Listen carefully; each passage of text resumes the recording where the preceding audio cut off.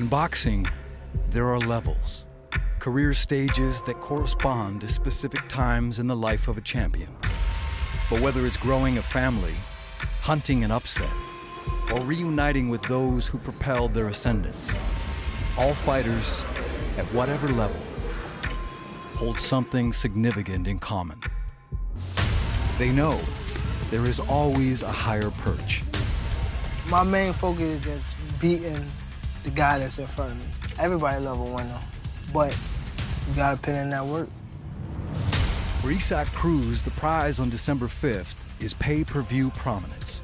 The chance to apply a lifetime of lessons his elders passed down in order to rattle not only a division, but an entire sport. Las oportunidades se presentan solo una vez en la vida, pero depende de uno si las toma o las deja.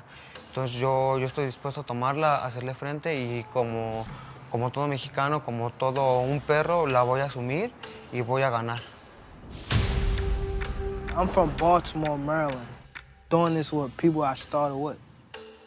And we believed in each other and we kept going. And now we're at the Staples Center, December the 5th. Oh man, I'm excited.